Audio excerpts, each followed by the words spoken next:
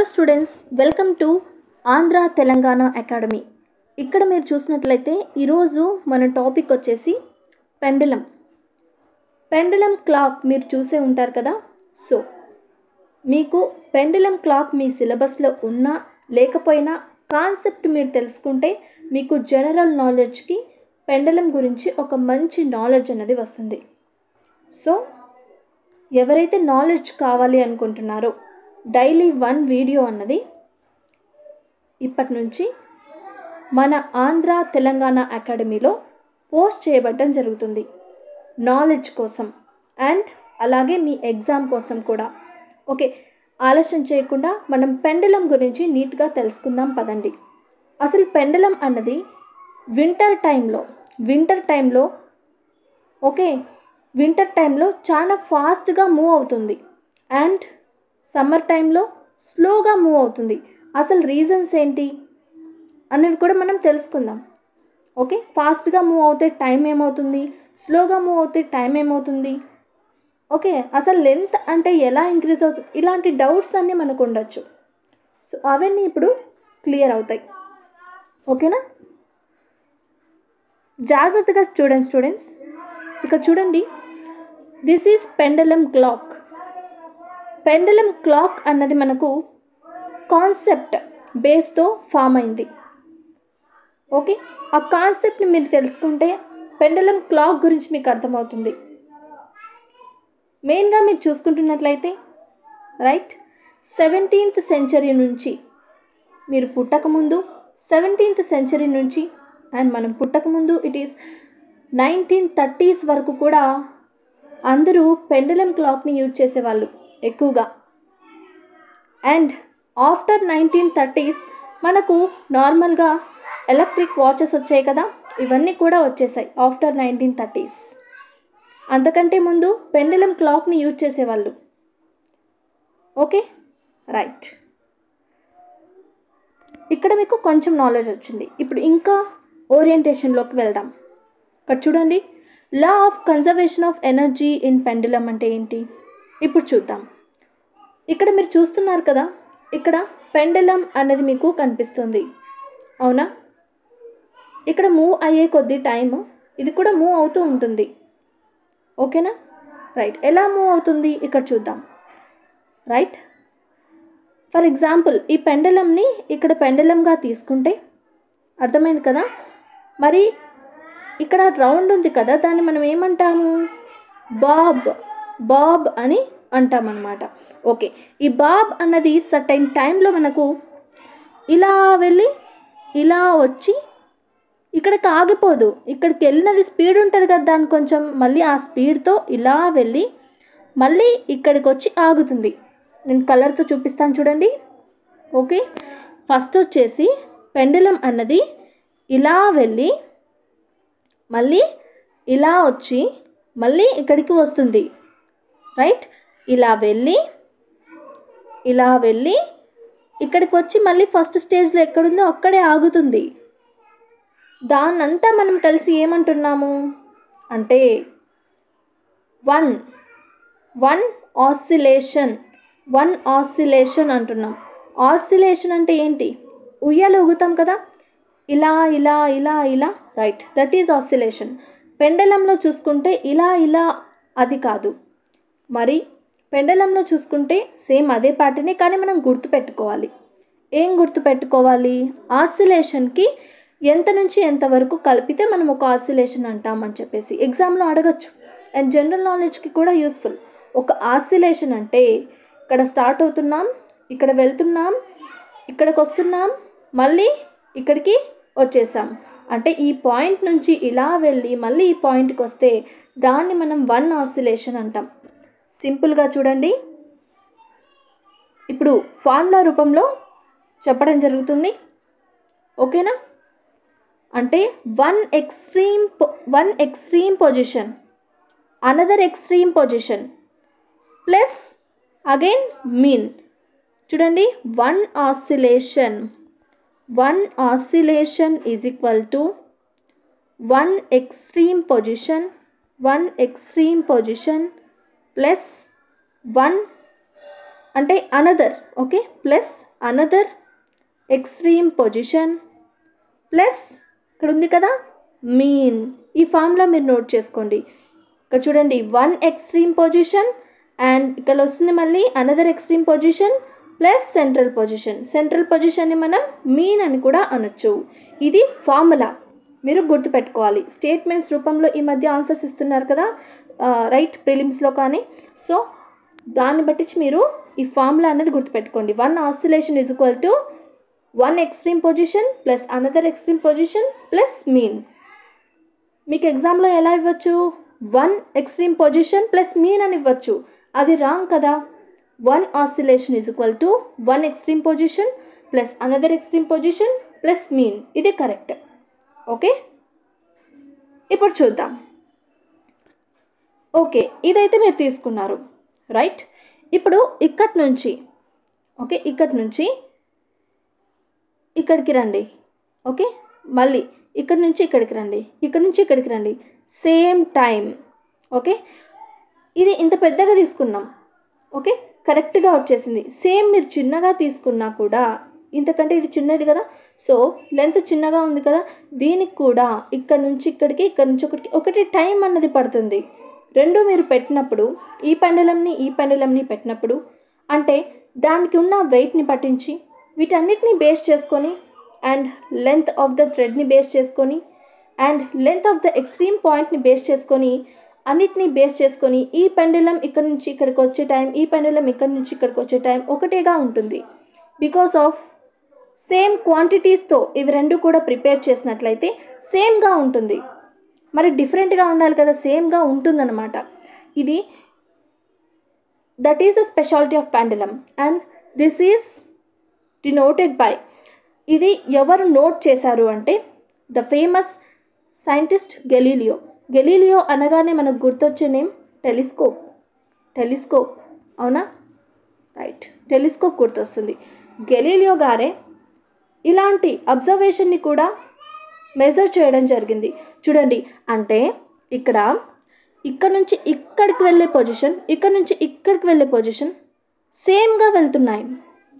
Length different ఉంది కదా, కానీ సేమ్గా ఎందుకు వెళ్తున్నాయి, రైట్? సో అందుకే మనం దాన్ని పెండులం అని అంటున్నాం అనమాట. That is the speciality.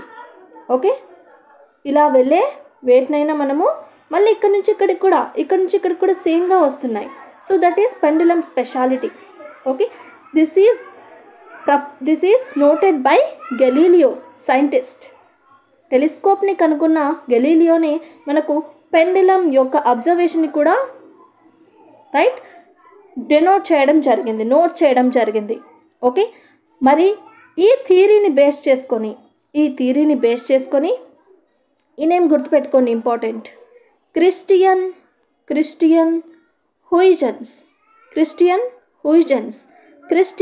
హూయిజెన్స్ అనే శాస్త్రవేత్త ఈ గెలీలియో థియరీని బేస్ చేసుకొని క్రిస్టియన్ హూయిజెన్స్ అనే ఒక శాస్త్రవేత్త పెండులం క్లాక్ని తయారు చేయడం జరిగింది, రైట్. ఈ ఐడియాలజీని బేస్ చేసుకొని ఈ మెథడ్ ఇలా ఉంది కదా, మనం టైంలో కూడా యూజ్ చేయొచ్చు. ఎందుకంటే సర్టెన్ టైంకి ఇది వెళ్తూ వస్తూ ఉంది కదా. సో మనం కూడా క్లాక్లో చూస్తే సర్టెన్ టైంకే కదా అన్నీ మూవ్ అవుతూ ఉంటాయి. సో ఇది మనం క్లాక్కి యూజ్ చేసుకోవచ్చు, మనం టైంని మెజర్ చేసుకోవచ్చు ఇందుతో అని చెప్పేసి క్రిస్టియన్ హూయిజెన్స్ అనే అతను పెండులంని యూజ్ చేసి ఒక క్లాక్ని తయారు చేయడం జరిగింది. That is noun as pendulum clock. దాన్ని మనం ఇప్పుడు ఏమంటున్నామంటే పెండులం క్లాక్ అని అంటున్నాం. మీరు ఇప్పుడు ఇవి చూడకపోవచ్చు, లైక్ మ్యూజియంస్లో అండ్ సంథింగ్ ప్లేసెస్లో మనం చూస్తూ ఉంటాం. కానీ అప్పుడు 1930s ఇవి చాలా ఫేమస్ అండి. అండ్ ఆఫ్టర్ 17th century నుంచి 1930 వరకు పెండులం క్లాక్స్ అనేవి మనకు చాలా ఫేమస్. ఆ తర్వాత మనము ఎలక్ట్రిక్ వాచెస్, ఇప్పుడు మనం చూస్తున్న నార్మల్ వాచెస్కి మనం షిఫ్ట్ అయిపోయాం. ఫస్ట్ వచ్చేసి పెండులంతోనే వర్కౌట్ అయింది ఇదంతా. ఓకే, ప్రపోజ్ చేసింది ఎవరు? గెలీలియో. అండ్ నోట్ చేసింది గెలీలియో ఈ కాన్సెప్ట్ ఉందని. అండ్ పెండులం క్లాక్ని తయారు చేసింది ఎవరు? క్రిస్టియన్ హూయిజెన్స్. గుర్తున్నాయా? క్రిస్టియన్ హూయిజెన్స్. ఇప్పుడు చూడండి, ఇప్పుడు మీరు తెలుసుకోవాల్సిన అనదర్ పాయింట్ ఏంటంటే పెండులం ఓకే, ఇక్కడ టైం పడుతుంది కదా ఇక్కడ నుంచి ఇక్కడికి. సో ఆ టైం అన్నది అంటే ఇక్కడ తిరుగుతూ ఉంటుంది కదా, ఆ టైం అన్నది ఇది తిరుగుతేనే కదా టైం అన్నది ఫామ్ అవుతూ ఉంటుంది. సో టైం అన్నది 2π√L/z అని చెప్పారనమాట. అంటే పెండులంకి ఫార్ములా అంటే టైం అన్నది ఇక్కడ ఉన్న టైం అన్నది దేన్ని బేస్ చేసుకొని వస్తుంది అంటే 2π 2 into pi value and √length by gravity. ఇక్కడ చూడండి లెంత్ అంటే ఏంటి, ఇక్కడ ఇట్లా లెంత్ కాదు, ఇలా లెంత్ అనుకుంటే అది తప్పు. లెంత్ అంటే ఏంటి, అక్కడ లెంత్ అంటే ఇక్కడ నుంచి ఇక్కడ వెళ్ళి ఇక్కడ వస్తుంది కదా, that is the length. Okay, this is the length, గుర్తుపెట్టుకోండి. This is the length, not this is the length. This is the length అనమాట. ఓకే, మనం ఫార్ములా ఏమనుకున్నాము, పెండులం క్లాక్కి ఫార్ములా ఈ టైం అన్నది దేని మీద బేస్ చేసుకొని ఉంటుంది అంటే time is equal to 2π√L/z అని అన్నాం. ఓకే, ఇప్పుడు చూడండి కండిషన్స్, ఇవి ఎగ్జామ్కి ఇంకా ఇంపార్టెంట్. అదేంటంటే వింటర్ టైంలో ఏమవుతుంది, వింటర్ తీసుకుందాం అండ్ సమ్మర్ తీసుకుందాం. వింటర్లో మనకు టెంపరేచర్ అనేది నార్మల్గానే ఉంటుంది, మరి సమ్మర్లో టెంపరేచర్ అన్నది చాలా హైగా ఉంటుంది, వార్మ్ అన్నది ఉంటుంది, అవునా. మరి ఈ వార్మ్ అన్నది రైట్, ఈ వార్మ్ అన్నది మనకు ఈ పెండలం మీద పడిందనుకోండి, అప్పుడు ఏమవుతుంది, వార్మ్ అన్నది ఇలా తోస్తుంది పెండలం క్లాక్ని, అప్పుడు ఏమవుతుంది ఇలా వెళ్తుంది, మళ్ళీ ఇక్కడ వచ్చేటప్పుడు కూడా తోస్తుంది ఇలా వెళ్తుంది. సో లెంత్ అన్నది ఏమవుతుంది, లెంత్ అన్నది ఇంక్రీజ్ అవుతుంది. సో సమ్మర్లో వార్మ్నెస్ అంటే వేడి వల్ల ఆ వేడి గాలి అన్నది పెండలంని తోస్తుంది, మనకు కనిపించదు, అదంతా జరుగుతూ ఉంటుంది ఎన్విరాన్మెంట్లో. ఓకే, అలా వామ్తో పెండలంని తొయ్యడం వల్ల సమ్మర్ టైంలో మనకు ఈ లెంత్ అన్నది ఇంక్రీజ్ అవుతుంది. మరి లెంత్ ఇంక్రీజ్ అవుతే ఇందాకొచ్చేసి ఓకే నార్మల్గా ఇక్కడ నుంచి ఇక్కడికి వచ్చేది రైట్, కానీ ఇప్పుడు గాలి తోయడం వల్ల ఇక్కడ నుంచి ఇక్కడికి వెళ్ళింది అంటే ఇక్కడ సెకండ్స్లో తేడా వస్తుంది కదా రైట్. ఇక్కడ నుంచి ఇక్కడికి వస్తే చాలా స్లోగా మూవ్ అవుతుంది టైం, మరి ఇక్కడ నుంచి ఇక్కడికి వస్తే ఫాస్ట్గా మూవ్ అవుతుంది. అంటే లెంత్ ఆఫ్ పెండలం ఇంక్రీజ్ అవుతుంది కదా సమ్మర్లో. మరి లెంత్ ఆఫ్ పెండలం సమ్మర్లో ఇంక్రీజ్ అవుతే మరి టైం ఏమవుతుంది, టైం అన్నది స్లోగా అవుతుంది, క్లాక్ అన్నది స్లో అవుతుంది. ఇది గుర్తుపెట్టుకోవాలి కాన్సెప్ట్. మరి వింటర్లో నార్మల్గానే ఉంటుంది కదా. సో వింటర్లో లెంత్ అన్నది డిక్రీజ్ అవుతుంది రైట్, లెంత్ డిక్రీజ్ అవుతుంది. మరి ఇక్కడ నుంచి ఇక్కడికి అంటే ఇక్కడ నుంచి ఇక్కడికి బెస్ట్ కదా. సో లెంత్ డిక్రీజ్ అవుతుంది. లెంత్ డిక్రీజ్ అయిందనుకోండి అప్పుడు ఫాస్ట్గా టైం అనేది మూవ్ అయిపోతూ ఉంటుంది. సో లెంత్ డిక్రీజ్ అవుతే రైట్, లెంత్ డిక్రీజ్ అవుతే ఏమవుతుంది, టైం అన్నది ఫాస్ట్గా అవుతుంది. మళ్ళీ చెప్పనా చూడండి, అంటే మీరు ఫార్ములాకి అది అప్లై చేసుకోవాలి. చూడండి, T = 2π√L/z. ఇక్కడ చూడండి టీకి ఎల్కి డైరెక్ట్లీ ప్రపోర్షనేట్ కదా, రెండు పైనే ఉన్నాయి కదా రైట్. టీ అంటే లెంత్ ఇంక్రీజ్ అవుతే టైం కూడా ఇంక్రీజ్ అవుతుంది, లెంత్ ఇంక్రీజ్ అయితే టైం కూడా ఇంక్రీజ్ అవుతుంది. అండ్ క్లాక్ ఏమవుతుంది, స్లోగా వర్క్ అవుతుంది. Understand, clear. చూడండి, ఇది వింటర్ టైంలో అనుకుందాం, లెంత్ డిక్రీజ్ అయింది, టైము డిక్రీజ్ అయింది అండ్ క్లాక్ ఫాస్ట్గా మూవ్ అవుతుంది. ఇట్స్ ఎనఫ్, అంతే రైట్. చూడండి, ఎందుకంటే రీజన్ గుర్తుపెట్టుకోండి, వింటర్లో నార్మల్గా టెంపరేచర్ ఉంటుంది. సో లెంత్ అన్నది సమ్మర్తో పోలిస్తే చల్లగా ఉంటుంది కాబట్టి లెంత్ అన్నది డిక్రీజ్ అవుతుంది. లెంత్ ఎప్పుడైతే డిక్రీజ్ అయిందో అప్పుడు ఇక్కడ నుంచి ఇక్కడికి వచ్చే టైం కూడా డిక్రీజ్ అవుతుంది. సో ఇక్కడ నుంచి ఇక్కడికి వచ్చే టైం డిక్రీజ్ అవుతే పైన ఏమవుతుంది, క్లాక్ అన్నది ఫాస్ట్గా వర్క్ అవుతుంది, ఫాస్ట్గా క్లాక్ అన్నది మూవ్ అవుతుంది. క్లియర్. అండ్ నెక్స్ట్ చూడండి, సమ్మర్లో ఏమవుతుంది, ఇక్కడ నుంచి ఇక్కడికి మూవ్ అవ్వాలి, ఫస్ట్ ఇక్కడికి వెళ్ళి ఇక్కడికి వచ్చి మళ్ళీ ఇక్కడికి రావాలి సమ్మర్లో. మరి సమ్మర్లో మూవ్ అవుతుంది అంటే చూడండి, లెంత్ అన్నది సమ్మర్లో వార్మ్ వల్ల ఇంత దూరం వెళ్ళింది, అది కూడా వేడి వల్ల, వేడి గాలికి. సమ్మర్లో లెంత్ అన్నది ఎక్కువైంది. లెంత్ ఎక్కువ అవుతే ఇక్కడ నుంచి ఇక్కడికి వెళ్ళి రావడానికి టైం కూడా ఎక్కువ అవుతుంది కదా, రైట్. మరి టైం కూడా ఎక్కువైతే ఇక్కడ నుంచి ఇక్కడికి రావాలి. సో క్లాక్ స్లోగా వర్క్ చేస్తుంది, క్లాక్ అన్నది స్లో అవుతుంది.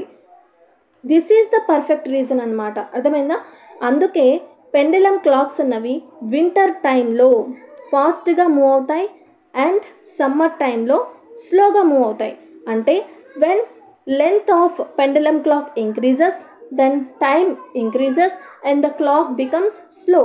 When the length, this happen in the summer months, and when length of the pendulum clock decreases and time also decreases and pendulum clocks move very fast in winter seasons.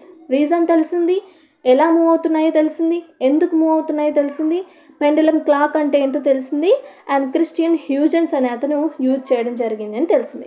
So this is the points. And ఈ formula ఉంది కదా, ఈ formula అన్నది very most important.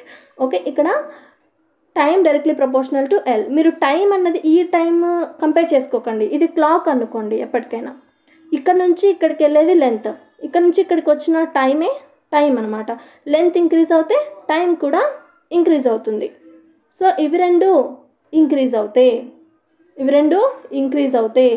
ఇక్కడ నుంచి ఇక్కడికి వెళ్ళాలి కాబట్టి ఇది కూడా తగ్గుతుంది. ఇవి రెండు డిక్రీజ్ అయితే ఇది కూడా, రైట్, ఇది కూడా పెరుగుతుంది. Okay, right.